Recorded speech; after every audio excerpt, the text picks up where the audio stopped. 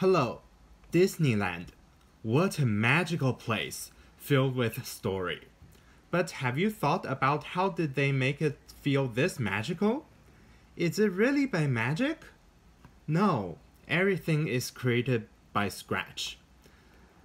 The last time I went to Disneyland, I observed carefully their mode of operation and have concluded that the story behind Disneyland's success in influence people is to create a story, having numerous details to support that story, and having an overall layout that promotes pro-organization sentiments and behavior.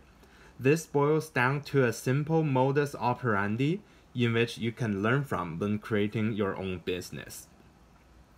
The center of Disneyland is about creating a story and basing a theme on that story. The stories do not have to be precisely linear, logical, and organized. For example, the rides do not tell you a story with a clear flow of events like my presentations. For example, in Pirates of the Caribbean, you are not sure whether you are the pirate, you are a boat being attacked by the pirate, or simply a bystander. In It's a Small World, it is also not a linear logical tour around the world. Disneyland has somewhat of a golden retriever-like energy, which is being sweet, playful, caring, etc., like a golden retriever. But still, the main characteristics is being fancy instead of golden retriever-like.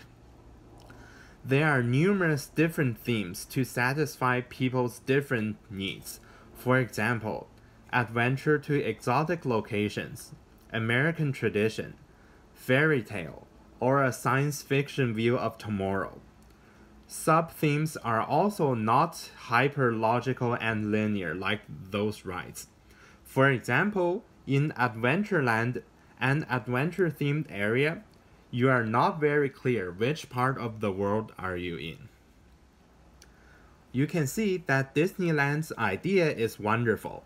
What is even more important is to support that magical theme with numerous details. In Disneyland, every single small detail is engineered carefully to create an atmosphere that echoes with the whole theme. For example, there's a Mickey Mouse sign on security guard uniform. Information signs use language that support the theme, such as, by the order of the evil queen, this attraction is closed for now.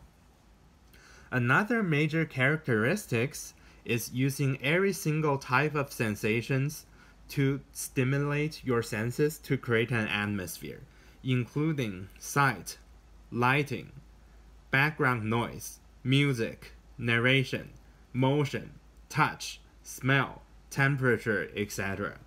For example, Winnie the Pooh area has a beehive-shaped speaker that plays a bee noise. A Christmas-themed ride, when entering a Christmas dinner area, has a gingerbread smell. It's a Small World is made to be quite cold inside to slow down your metabolism to create a sense of calmness. For each ride, as you are entering the waiting area, it becomes loaded with details that create a theme. As you enter more deeply into the ride, the sensations become stronger and the details become more stimulating. Besides having a story, details that supports the story, Disneyland also have a layout that promotes pro-organization behavior and attitude. One is isolation from outside. While there, you cannot easily see outside. When entering through, one passed by a large parking lot with red sidewalk shaped like a Hollywood carpet and passed through a big door, making you a feeling of entering a special place. When you look out from Disneyland, you cannot even see tall buildings. There's a possibility that they deliberately chose the site that they know will not have tall buildings in the future, and or lobbied against the development of tall buildings. However, Disneyland lacks strict rules restricting people's basic freedom. For example, there is no rules like no outside food allowed, and you do not pass through a border control style access control, and Wi-Fi is offered in the park. Another characteristic is making desired activity frequently promoted, yet not aggressively promoted, and practically easy.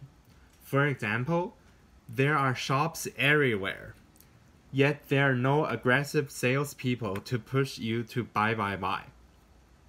By having subtle reminders to remind people to purchase all the time and making purchase easy, people are more likely to purchase. Yet without aggressive pressure, people won't feel undesirable. For undesired activities, it's the other way around.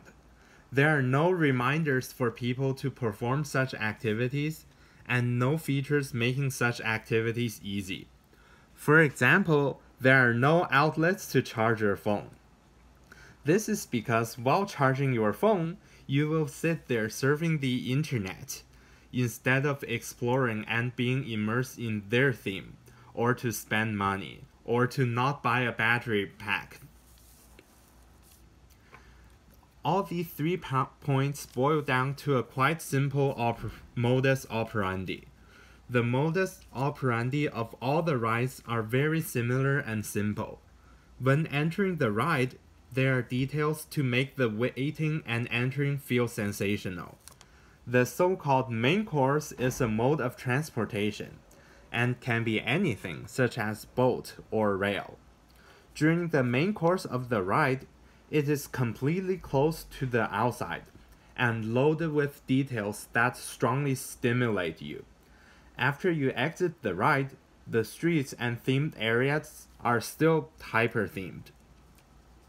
The takeaway point from Disneyland's success is that you have the potential to make your business more successful by creating stories based on multiple themes. Use every single type of detail to support the themes, and use layout and organization to remind people to do desirable actions and making doing desirable actions easy. But even more importantly, remember, the world does not run on magic. It runs by having good ideas and use logistics to execute good ideas well.